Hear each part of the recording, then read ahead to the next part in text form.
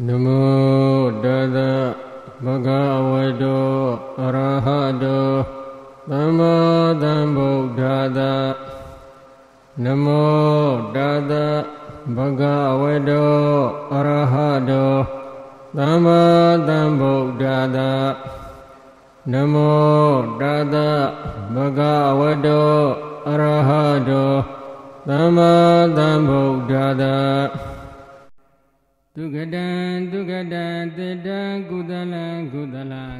Welcome to Pa-Auk Monastery. This is the place where meditation yogis can know and see all that Venerable Buddhaghosa has written about in his book called the Visuddhimagga, or the Path to Purification. There are many things to see at Pa-Auk Forest Monastery. In this brief moment, we will attempt to show you a few things that make up the components of the daily life at Pa-Auk Meditation Center.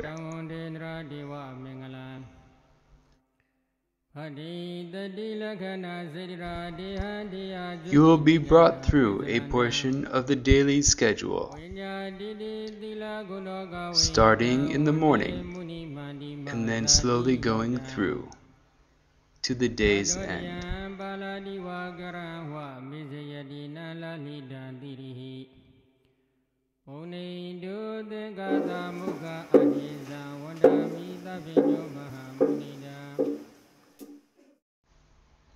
Wake-up time is at 3:30 a.m.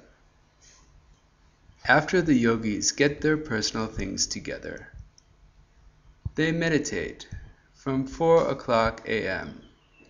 to approximately 5:30 a.m. Afterwards, they chant the 4 daily reflections on how they should use their robes, their food, their dwelling places, and their medicines.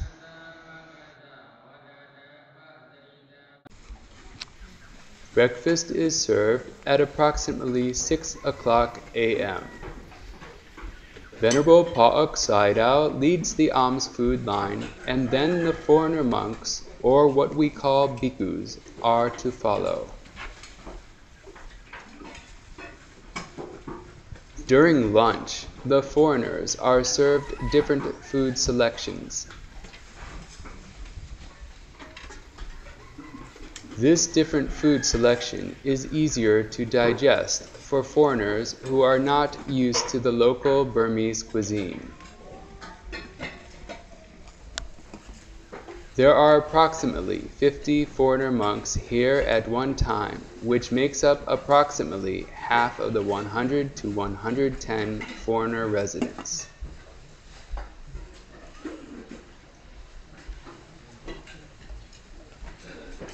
Shortly afterwards, the local Burmese monks get their food as well.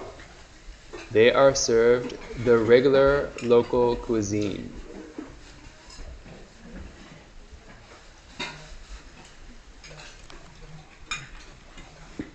The younger monks, which we call samaneras, get their food after that.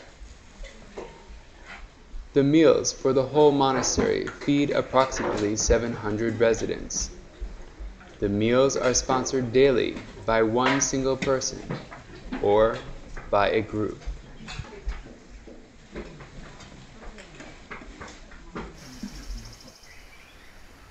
The meditation hall and Venerable Pa-Auk Sayadaw's kuti are located at the base of Chitala Hill. The views from this hill are spectacular.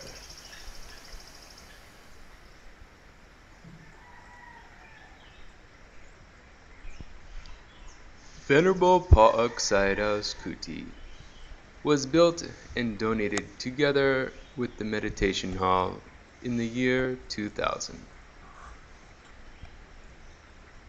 The kuti serves not only as his personal residence, but it is also used for meditation yogis interviews and for special meetings as well.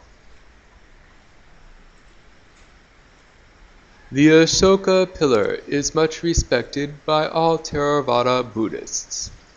This represents the propagation efforts by an Indian king who was changed by the Buddha's teachings. The teachings have been lost in India, but today they are survived in Burma as well as other countries. We owe much reverence to King Ashoka for the continuation of the Buddha's teachings. Before all of the construction took place, Venerable Pa-Auk lived contently in a traditional Burmese-style kuti. Today, there are over 250 individual kutis at Pa-Auk Forest Monastery.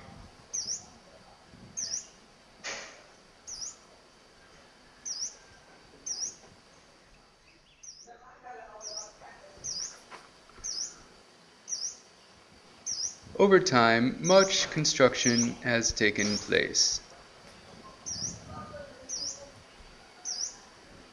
These are some of the first kutis that were built at the bottom of Chitala Babata Hill.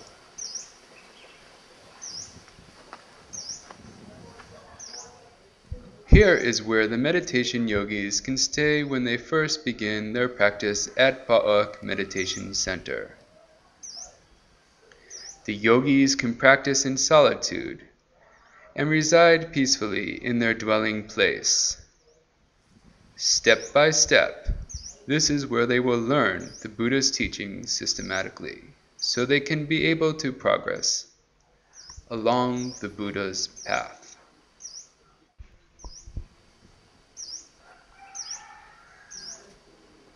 Some of the newer kutis are more remote. They are larger.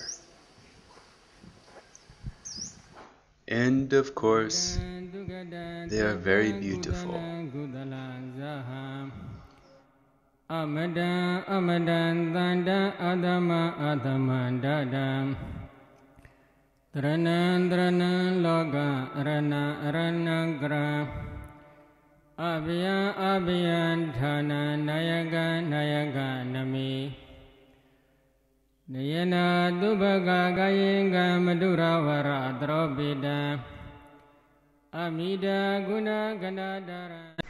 Walking the Buddha's path can sometimes be very difficult, but many efforts have been made to make the bhikkhus feel comfortable. Now nearly every kuti is supplied with water and electricity. Because of this, many bhikkhus find much peace living deep within the forest. At Pa-Auk Forest Monastery, some bhikkhus are allowed to live in this very way.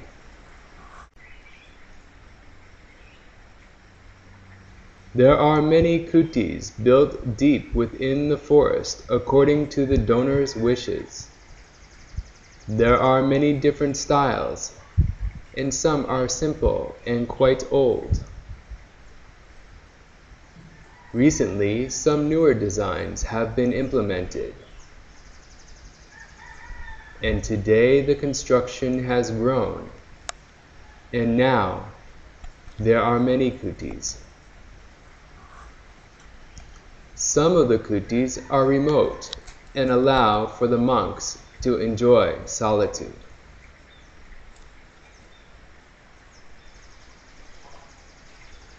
The meditation hall, which is also called Dhamma Vihari Sima, was inaugurated in the year 2000.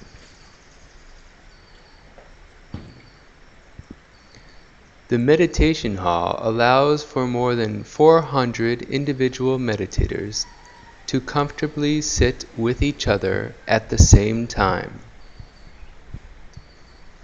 The upper floor accommodates approximately 225 bhikkhus. Meditation is the main activity here.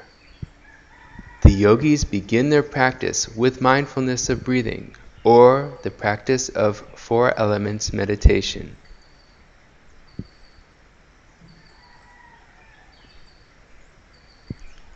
Afterwards, they penetrate their 32 parts, and then they will move on to the Vaikasina, using the skull of the yogi in front of them as their object of white. Later, they will penetrate their mentality and materiality. They will then know and see their past lives and causes, so they can properly practice Vipassana meditation until they reach Nibbana.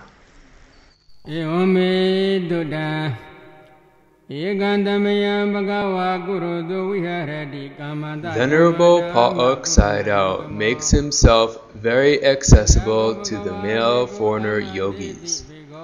The yogis are encouraged to interview with Venerable Pa-Auk Sayadaw on a daily basis.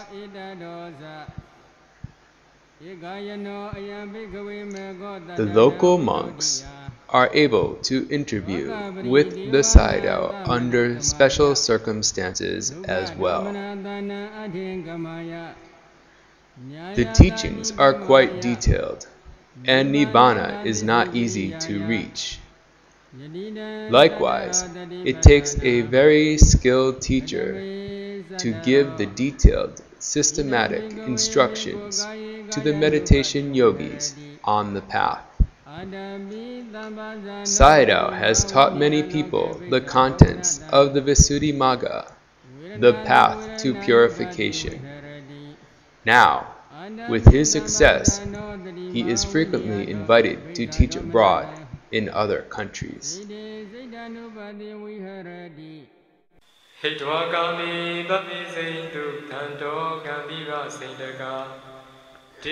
When the Sayadaw is away teaching abroad, Venerable Rewata takes on the teaching role for the male foreigner yogis. Venerable Rewata also teaches the female yogis whether the Sayadaw is present or not.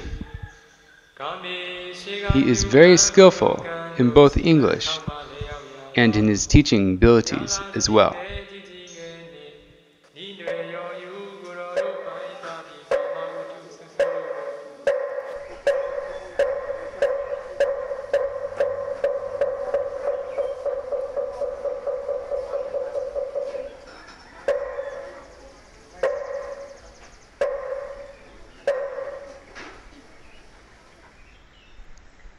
Lunchtime is one of the main events of the day. The bhikkhus must come from many different parts of the monastery. The bhikkhus must arrive early so they can prepare for the meal of the day. They use this time to properly wrap themselves in their robes. According to the bhikkhu rules, they must cover themselves properly. This is called wearing full robes. All the bhikkhus must follow this dress. Venerable Pa-Auk Sayadaw leads the alms food queue. Although Sayadaw can easily have his food brought to him, he too gets his own food while following this rule as well. When the Sayadaw is ready, the gong is rung.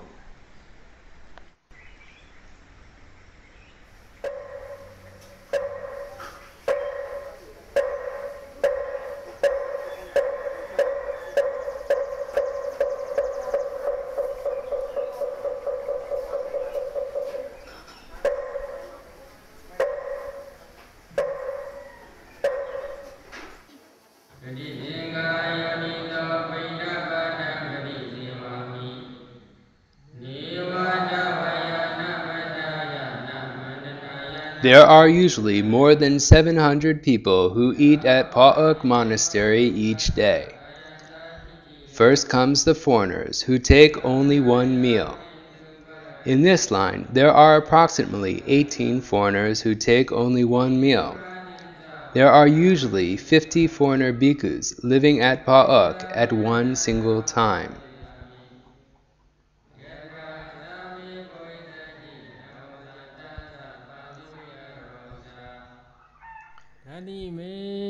Next to follow comes the local bhikkhus who take only one meal. These monks do not eat breakfast in the morning and appreciate their free time for their own individual practice. Even though the bhikkhus only take one meal per day, there is plenty of food for them to eat, and they are not malnourished.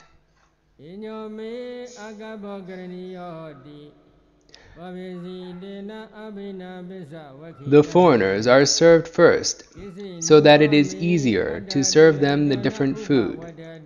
The foreigners may take the local Burmese food if they wish as well. After the local one-meal bhikkhus get their food, the rest of the foreigner bhikkhus, who take 2 meals per day, receive their food as well. Finally, the major line, which has the local bhikkhus who take 2 meals per day, follows in line, starting with the senior bhikkhus. The line takes approximately 20 minutes to complete before everyone gets their food, and then they can begin eating.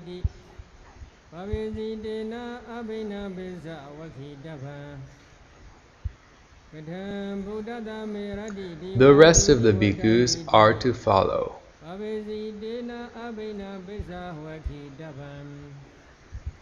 Afterwards, the young novice monks follow last.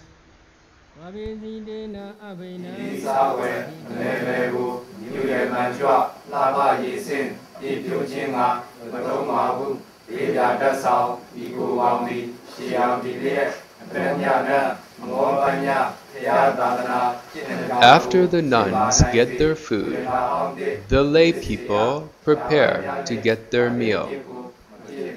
They chant a daily reflection on how important the food they are to receive is able to help them with their goal. That is, to be successful in their meditation. In the meantime, the monks are walking to their place where they will begin to eat their meal.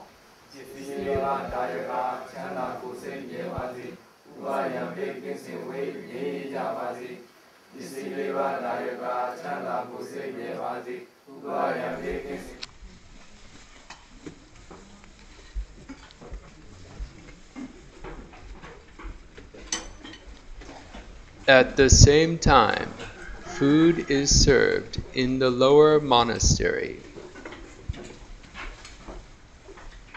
There are no separate 1 meal or 2 meal lines at this serving station.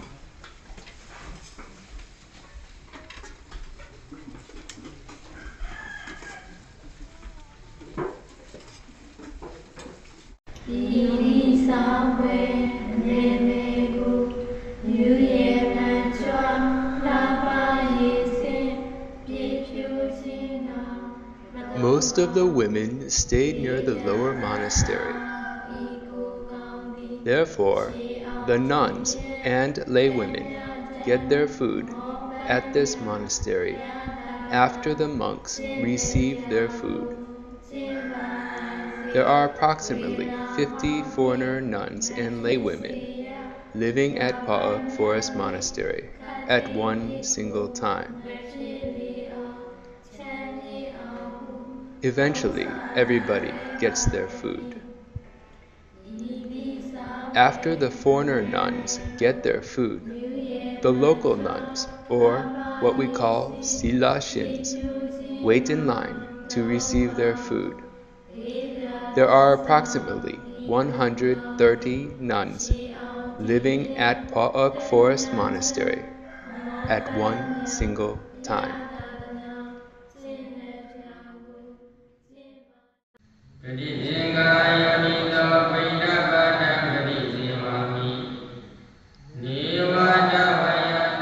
After the monks receive their food, they begin preparation for eating their meal.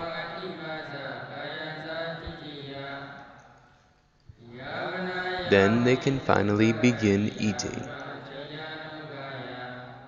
Whether or not the monks take one meal or 2 meals per day, they are not allowed to eat after high noon or around 12 o'clock p.m. Even so, the monks have more than 1 hour to eat all they need, which is plenty of time.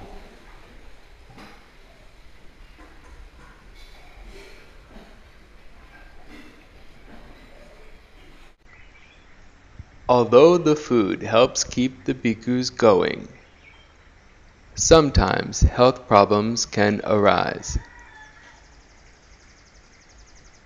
The clinic was created for this purpose of storing and dispensing medicines to bhikkhus in need. Various medicines are available for sicknesses that commonly arise. These are donated by individuals and groups, also sometimes by the World Health Organization.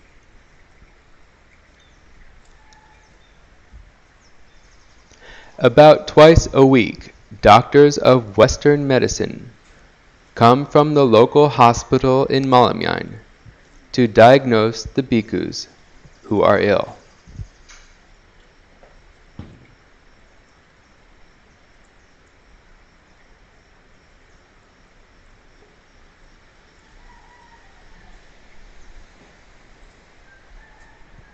Next to the clinic is the hospital, or what we call the Arogya Sala. In this building, there are 8 rooms where the bhikkhus can be looked after while they are recovering from their illnesses. If the case is strong, they are sent to the local hospital in Mawlamyine.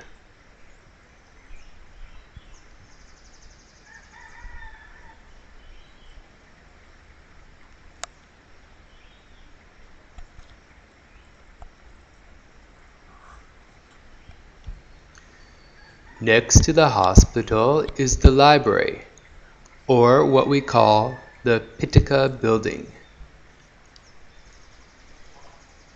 In this building, there is the library on the top floor, where all the books are stored. The lower 2 floors have over 30 dormitory rooms. On the first floor is the Sangha office. This is where much of the paperwork and administration work is performed daily. The top floor is where all of the books are stored and can be borrowed to the monastery residents. Books have been donated over the past 2 years, and now there are many titles. There are now over 1,500 English books for the foreigners to read, complete with a full English translation of the Buddhist Pali Canon. The translations are by Wisdom Publications and by the Pali Text Society.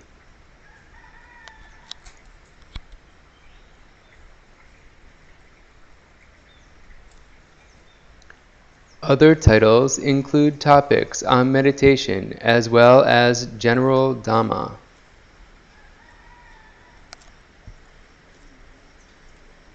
There are many other books as well on topics such as self-help, psychology, health, and learning strategies.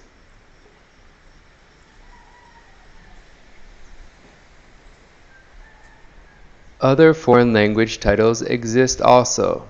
These books are primarily in German and French, and there is also a large Chinese collection too.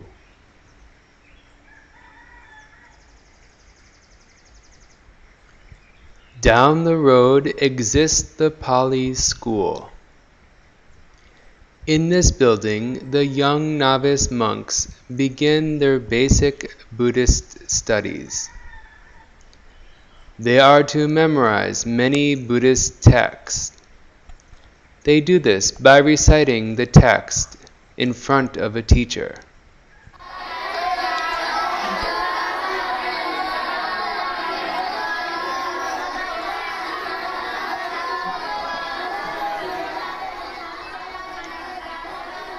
This is the traditional way of learning text by rote memory.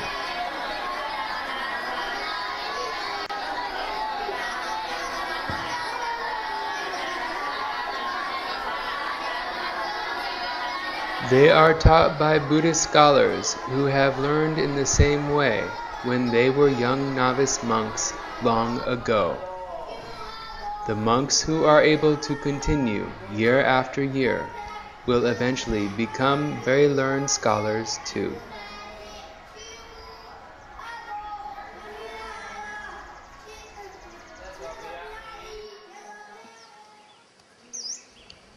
The main road between the lower monastery and the upper monastery was built in the year 2001. Before, it was just a dirt path, large enough for the food car to travel through. This road stretches about 1 mile long.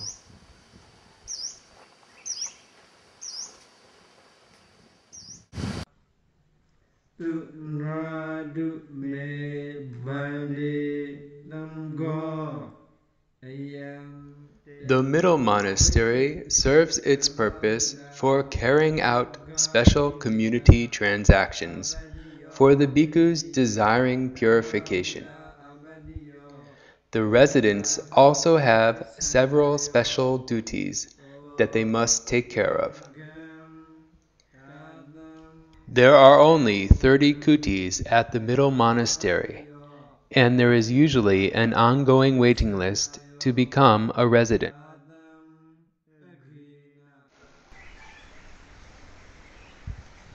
The lower monastery is the oldest of the three.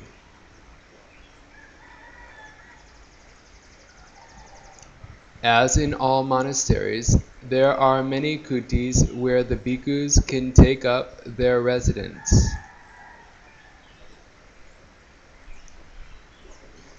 There is a Sima hall as well.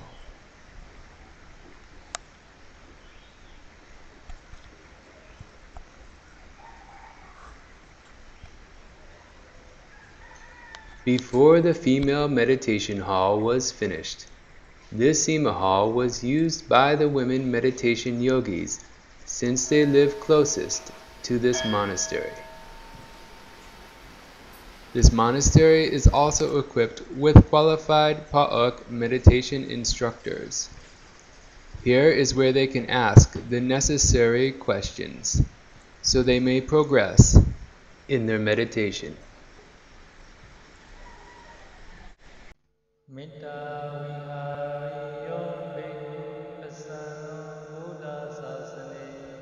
The female meditation hall, or what we call Metta Vihari, was completed during the 2005 Vasa. This meditation hall is quite large and spans 3 floors, with a total square footage of over 33,000 square feet. The ground floor is used for lodging, while the first floor is used for meditation. The spacious topmost floor is used for meditation and also for Dhamma talks or bhikkhu ceremonies. This hall is quite large, but it is expected to fill up quickly just like the other meditation halls. The women yogis and nuns live in special kutis outside the lower monastery boundary. The kutis are built on special land provided for this purpose. There are many different styles. Most of these kutis are made of concrete masonry, and there are many kutis alongside the road too.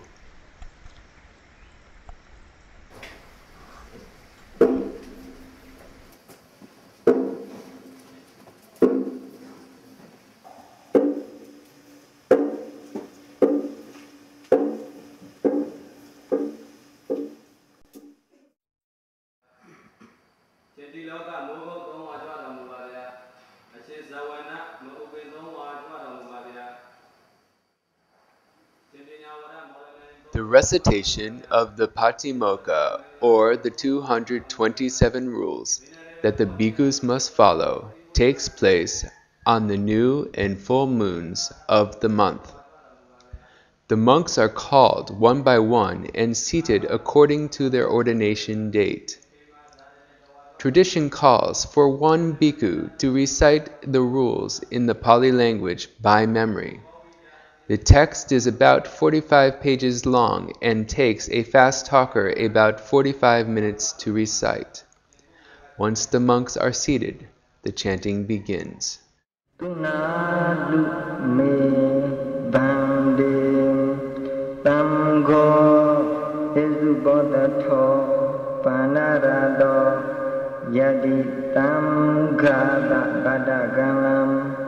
Tango Buddha Tangariya Padimokkam Udidiya Kainangada Bhavakesam Paritokya Tamano Arodira Padimokkam Udididami Tandavya Tanadaru Santuno Mamanati Karoma Yadadiya Padito Agriya Atandiya Padiya Doni Bhavitavam Doni Bhavina Govnaya Tamani Vidodali Veditami Yada Govna Fisika Buddha Vyakarana Hoti Iwa miwa iwa duvaya vidaya wadadiya nudawi hoti yomna bhikhuya wadadiya nudawi amane Dharamana tane avade navigariya tamadana mudavadata hoti tamadana mudavada gopnaya tamando anayi gotamo udo bhagavata Tatama dharamaina bhikkhuna abayina vidodha bhikkhina tandiya padiya vigadava vidahinda padu hoti Odhidangoya tamano nidana dadaya tamane buddhami kisira vidodha Dudiyami Bodhami Kisira Vidodha Dadiyami Bodhami Kisira Vidodha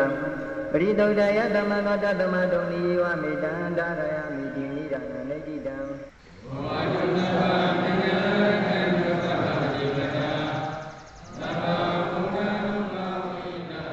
And so there you have it. Today you have been brought through a small portion of the daily schedule at Pa-Auk Forest Monastery. We hope that you can visit us one day and be able to see the natural beauty that surrounds us. May you be well and happy, and may you one day quickly realize Nibbana.